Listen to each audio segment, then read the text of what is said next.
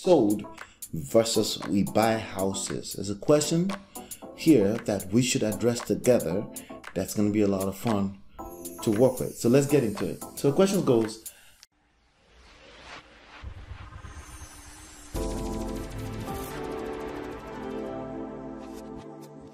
hey, this is Ola coming to you live from myEmpirePRO studios. I'm the author of Smart Real Estate Wholesaling and the creator of 11 Days Challenge. On this episode, we're talking about sold versus we buy houses. There's a question here that we should address together that's going to be a lot of fun to work with. So let's get into it. So the question goes, I decided to take a different approach.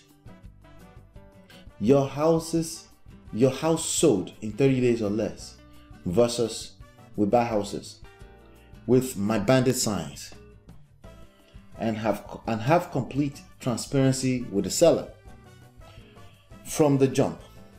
So automatically they know it could take at least 30 days to sell their home. So there's no unrealistic expectations. Obviously the goal is to sell ASAP, but I think this is less misleading than we buy houses, because you're technically not buying the house, you're finding a buyer in most cases. Your thoughts? Good. So we're talking about real estate wholesaling. Real estate wholesaling is the art and the science of finding deeply discounted properties, locking them under contract as the buyer, and then assigning the right to buy the property, the right to that contract, assigning it to an end buyer, an actual investor, somebody who wants to buy to hold it, buy to fix and flip, or whatever other creative real estate investing strategies they want to use, right? But you sell and assign for a fee. It's an assignment fees, right? The assignment fees is why the real estate wholesaling business model exists. You can make anywhere from $1,000 to $82,000, which is my highest. Okay, you can make a lot more than that. There are people that have done $150,000, $200,000 wholesale assignment fees.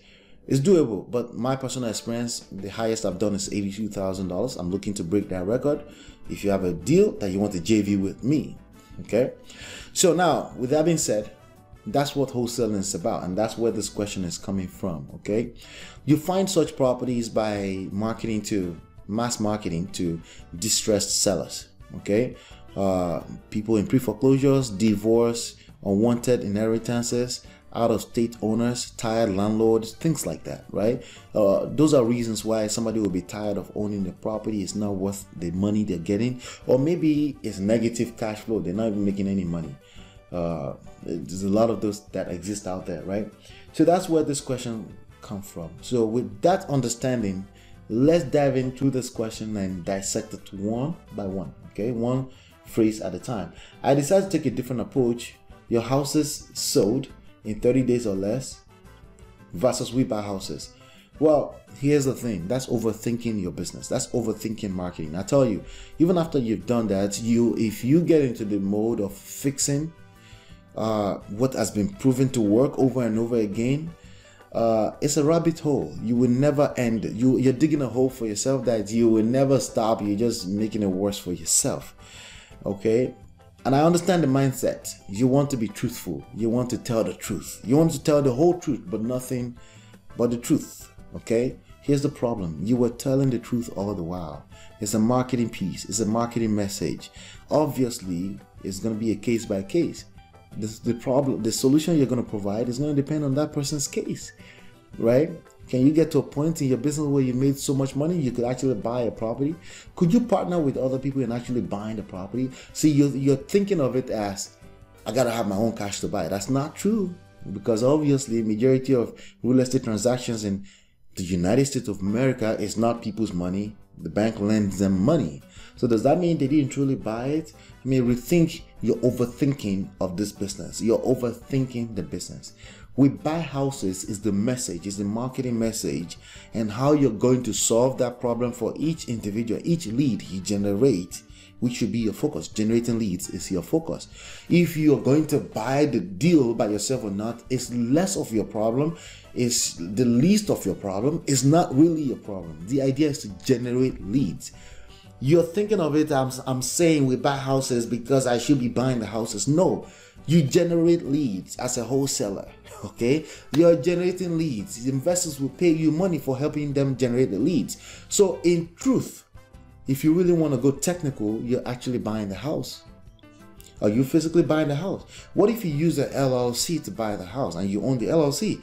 Technically, you didn't buy the house. The LLC bought the house. So if you get into these technicality conversations, you will never get out of it. You're wasting time when you should be spending your time generating leads. And you're changing the marketing message that has worked for years upon years upon years upon years. People that want to sell a house quick, fast, they don't want to deal with the realtor. They don't want to deal with the broker. They want somebody who wants to buy right now and give them an offer right now. They don't care about somebody representing their interest. There's no interest to represent. The house is, the property is a liability for them. You're overthinking it. Let's continue. So, complete transparency. There's no complete transparency still.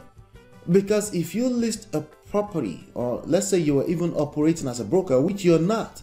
Sounds like you're not really a broker, and you're putting out a broker marketing message. You know, when you say your house sold in 30 days or less, that's you trying to represent people's interest.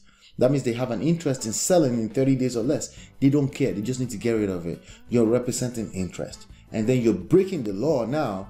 Since you want to obey the law so bad, you're now breaking the law by even being a realtor, a licensed agent, when you're not one, right? Okay. Complete transparency with the seller from the jump. How is it transparent? You're not sure you're going to be able to sell in 30 days or less. In fact, based on this message or this question, I could tell that you are very young in the game, which means you don't know the market enough to even know if you could sell a property. You don't even know what the average sales, average sold date in that market is. So how would you know that it's 30 days or less? Is that not a lie? That's a lie already. You're promising something that you don't know you can deliver, okay? We buy houses, it's actually more true. You're not telling them we buy houses in 7 days or less. You may say we can close in 7 days or less. There's a difference between we can close in 7 days or less and we will close in 7 days or less. You don't know if you will close in 7 days or less either, because it depends on the title work. If the title is not clear, you can't close. But we can if the title is clean and there's somebody ready to close, right? Again, you're leaving the core message of being a wholesaler and an investor because you're getting overly creative. And creative people, most of them are broke for a reason. Most creative rappers are not going to be Jay-Z. Okay, a few people will be Jay-Z and understand that it's not about my ability to rap. I need to understand how to put a lot more value into this marketplace. Generating leads, bringing value to the marketplace at a massive value, at a massive level, right? That's how you make the most money, right? So let's continue here. Transparency, so you're not being transparent.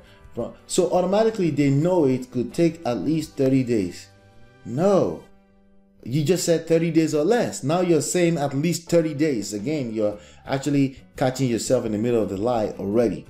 To sell their home, so there's no unrealistic expectation. What do you mean unrealistic expectation? The expectation should be based on when you actually have a conversation with a person who is now a lead. A person saw we buy houses and they called you, you say, okay, and you take your 10-point questionnaire, you answer the question and say, okay, let me call you back and let's see the best way we can help you get rid of this property. That's what you're saying. You're solving their problems. And the idea that because I said we buy houses on the marketing message, that means I have to buy the house. No, that's not true. It depends on their situation. Could the deal be so sweet and you go in and say, you know what, you're the investor, you pay me 20 grand. Instead of paying me 20 grand, I would like you to pay me 10 grand so I can be a partner on this deal. And you just bought the house. You're overthinking a scenario that you don't have. You're not generating leads yet, but you're overthinking what happens after you generate lead, when you should be focused on generating leads, building a pipeline of leads coming in every day, right? Obviously, the goal is to sell ASAP. But I think this is less misleading. than we buy houses. No, it's more misleading because you cannot sell people's house in 30 days or less, especially when you have that expectation of yourself and you cannot deliver. Chances are you're not going to deliver, okay? There's a very good chance you're not going to deliver. Misleading than we buy houses because you're technically not buying the house. No, you're buying the house. You are being a wholesaler. You're representing your own interest to make profit from a person that needs to get rid of a property by helping them solve that problem. If you're dealing with a person that just wants to sell and you're representing their interest, you're listing their house on the market on the MLS, that then you can claim all this claim. But here you're overthinking the business and you're talking about stuff you don't know about clearly. Okay, technically you're not buying the house. No, technically you're buying the house. Technically, you cannot sell the house in 30 days or less. You can't help people sell a house in 30 days or less. Technically, you haven't promised you're going to do that. You just said we buy houses. Technically, that's the truth. Because you're going to generate leads for investors, good leads, good deals that investors can buy. Technically, that's the only truth. Okay? Semantics. It's basically semantics. You're worried about semantics when you could be focused on the only truth of the matter, generating leads so you can make money. Okay, you're finding a buyer in most cases. That's my thought. Okay, so your focus should be on generating leads. If that's what you're interested in and you're completely newbie and you're feeling like your pipeline is not beefed up enough, we can get your pipeline beefed up. Literally in the next 11 days, you can have 10, 20, 30 people, leads that will make you money coming through your pipeline. And not only that, you can skip 80% of the hustle in this game of real estate wholesaling. You can make 6 or 7 figure income per year with or without closing deals. And you can actually 10x the number of deals you're doing. If that's what you're interested in, go to smartrealestatewholesaling.com and download the Smart Real Estate Wholesaling absolutely for free PDF.